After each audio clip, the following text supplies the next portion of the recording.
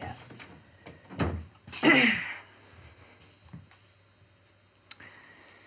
I have been trying to forge a typewritten document.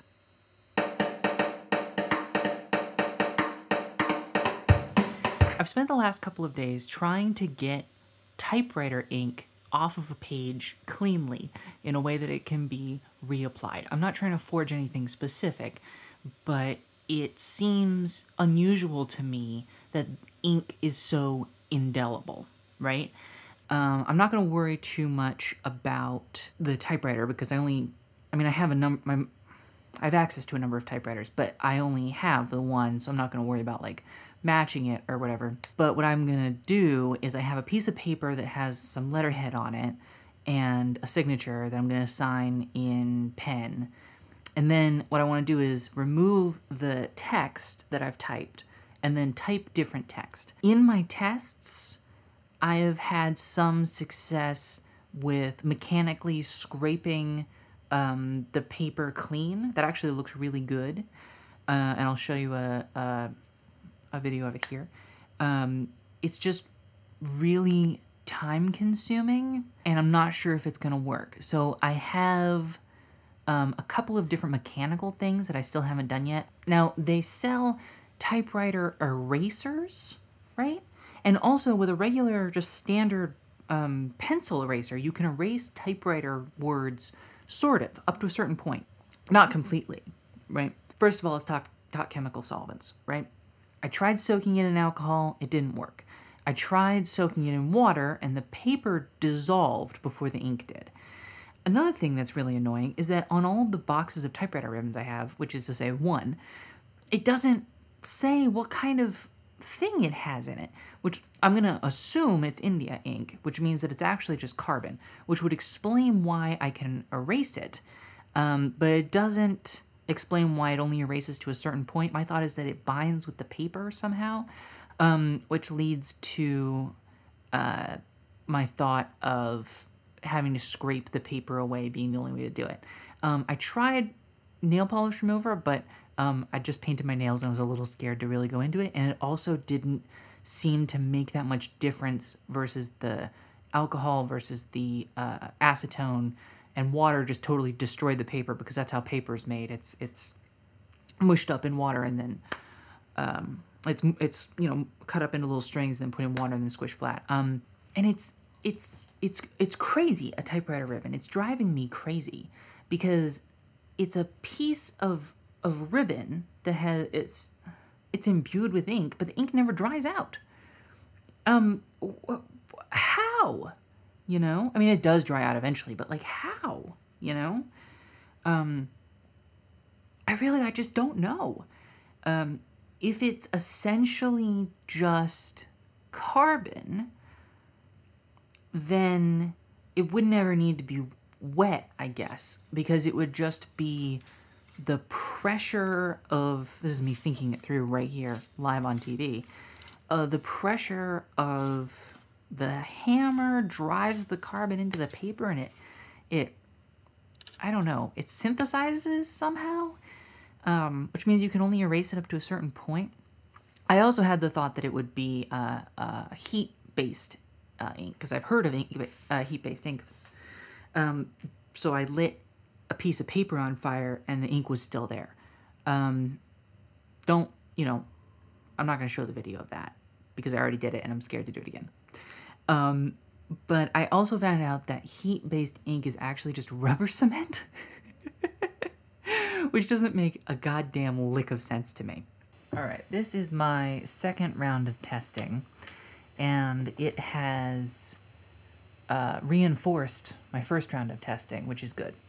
I found out a couple of things. One, I'm way out of the game on making YouTube videos because I forgot to press record a couple of times.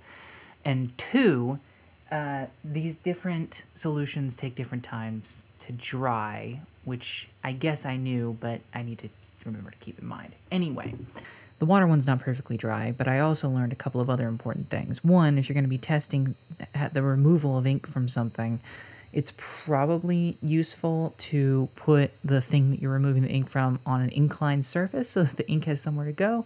But you can tell from the bleed which ones would have worked given enough, time. I also learned that sometimes you have to tear a piece of paper in half so that it'll fit in your dish. So on the rubbing alcohol, clearly the ballpoint pen is alcohol based. It's the only one that faded that much. Even the fountain pen, which is really weak, it only faded a little bit. Now on acetone, they didn't do anything to any of them except ballpoint here. Water really did a number on fountain pen, but ballpoint and Sharpie were fine, which I thought was interesting. Sharpie has been consistently fine this whole time, which leads me to wonder what it's made out of. But I've gotten Sharpie marker off of things by rubbing it with alcohol. But I don't think I can do that here. And an interesting point here is that nowhere does the typewritten text look different than when it's just normal, right? Like color-wise, these are all the same. This will be the same. Also, alcohol and acetone didn't affect the paper very much. It made it a little crinklier, but water, and I know from experience with putting paper in water, it just totally destroys the paper. So anyway, none of these worked for my purposes because the typewriter ink is still on there. This is a piece of 220 grit sandpaper, which is probably way too gritty for this sort of thing, but it's all I have.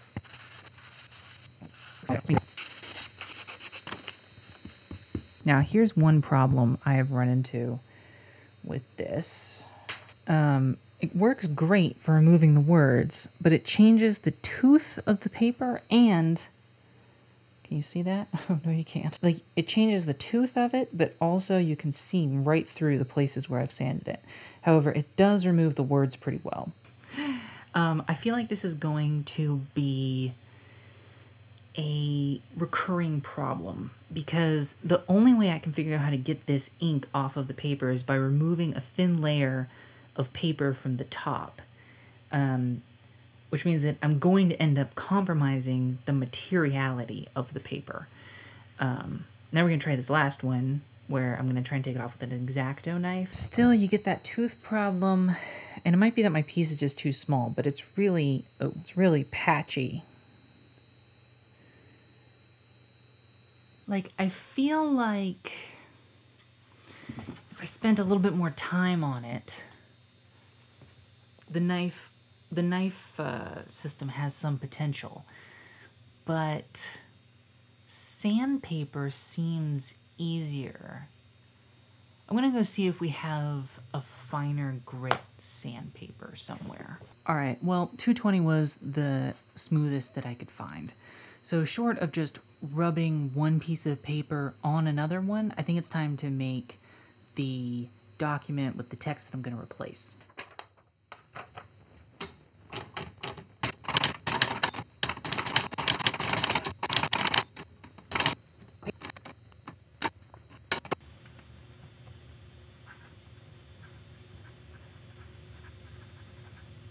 From the desk of Jacob David Earl. Hello. Regarding your recent correspondence on the evening of the 15th of March, I am responding to your request to join me and my company in a rousing game of cribbage in my parlor around noon. I always enjoy your presence and that of your family, and it is, of course, most welcome in these unusual times. Furthermore, as long as you refrain from singing, carousing, or bringing that odious and offensive cousin of yours into my pristine home, my door is always open to you and yours. I am free from work on nights and weekends, except in May and on days ending in Y. Otherwise, I would be most excited to arrange a date for your game at my house per your request. Yours conditionally, J. Fake Name.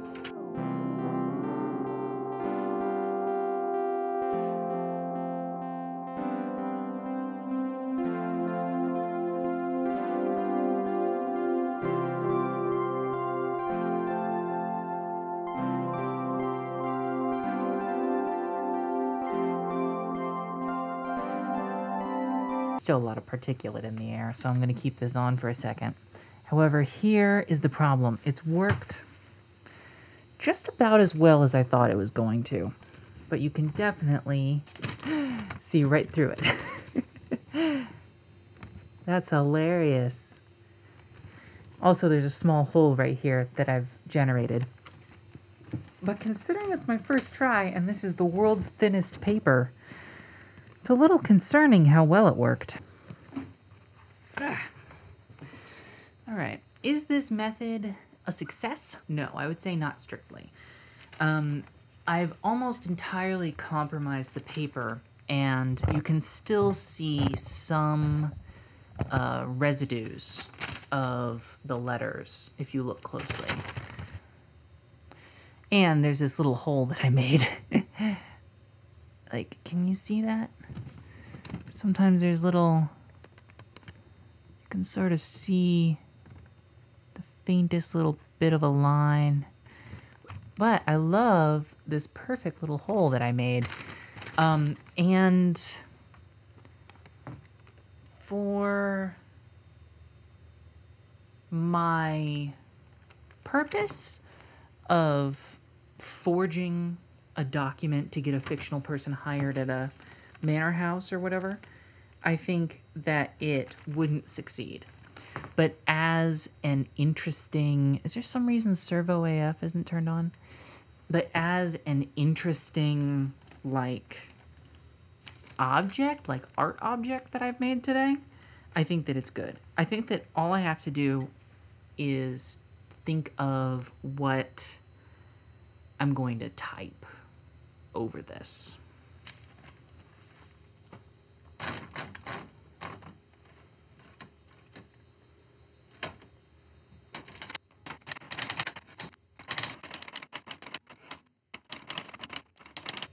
There should be a second part to it.